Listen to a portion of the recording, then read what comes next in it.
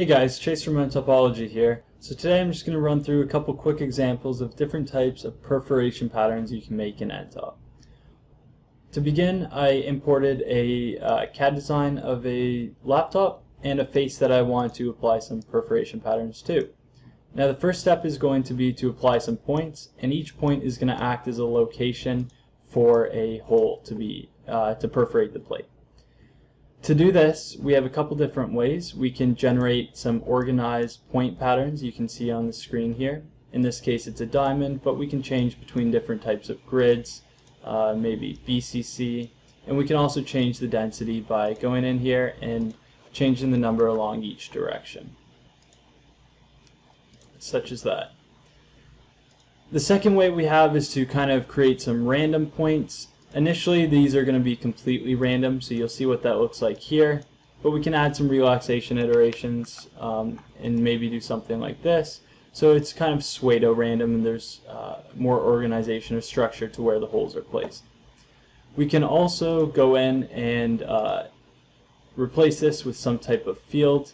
Now what that's going to allow us to do is drive the location or the density of the holes based on some distance. In this case I spawned a little sphere over here and essentially ramped the distance between holes from the sphere here to a more densely packed area where we want more perforations here. But it's very easy just to do the rest of these operations just with some random hole locations. So once we do have the hole locations, we can go ahead and very easily create cutting tools, we like to call them. But essentially they are just, oops, wrong button. They're just little beam members that we're going to use to cut from the plate. And as you just saw there, we can then subtract those from the plate and apply the hole cutting. And again, if I were to change this to the more organized structure with a lot more holes, we would get a much more densely packed perforation pattern.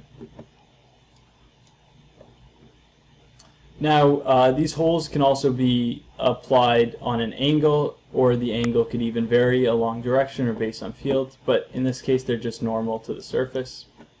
The next thing I'm going to show is some more sophisticated perforation tools, such as changing from a circular cross-section to square or pentagon cross-section. And the way we're going to do that is very similar. We can actually just go ahead and change the number of sides that we want to apply, and in this case it's going to create a perforation pattern. However, it's going to be completely they're all going to be pentagons, and you can see that nicely ran there. So again, each place we had an original beam, we now have a pentagonal prism. Now this is one thing, and again we can change that to 6 and have a hexagon or whatever you would like to do, but what we can also do is ramp not only the distribution of the holes, but we can ramp the shape of the holes or the thickness of the holes as well. Essentially what that looks like is replacing the number of sides, in this case where we put pentagon, with, let's say, a field. And what this is going to do is it's going to, instead of creating a pentagon everywhere, it's going to start from a square, again where we saw that initial sphere, and I'll just put the sphere on so you can see. Close to the sphere, our cutting tools are going to be square and have 4 faces, but as we progress along the length of the part here, you'll see they begin to transition to pentagons. This is the last row of squares, and then as we continue further and further, you'll see that they eventually transition into hexagons, just on this row here.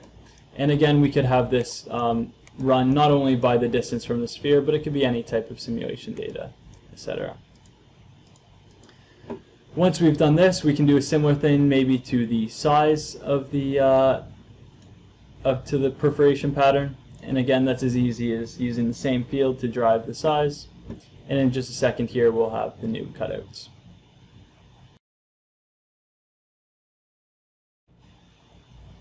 And here you can see we still have the same pattern from squares to pentagons or hexagons. However, this time the radius of that cross section changes as well.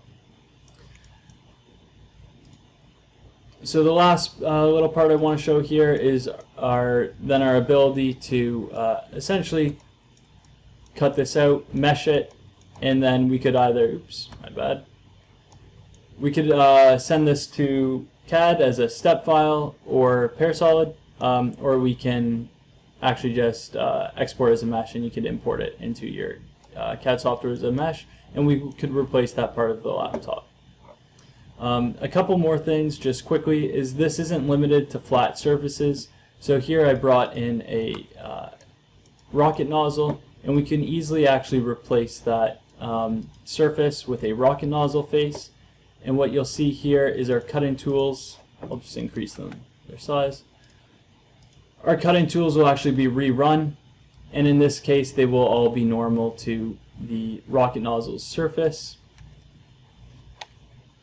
And you can see here where the rocket nozzle now is, we have the same random holes and distribution of holes, but in this case they're to perforate the rocket nozzle. So once you do develop one of these workflows, you can reuse it for any sort of CAD faces. And then the last thing I would like to show just really quickly here is we don't have to just use distance from distance of a sphere, but we can also use simulation data to drive the different types of hole location or thickness, and what that can result in is a perforation pattern that's closely aligned with your simulation data, essentially a simulation driven design that will allow more heat to escape, in this case from the thermal simulation where there's hotter or more concentrations of heat.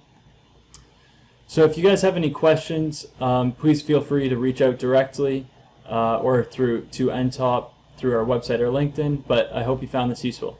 Thanks.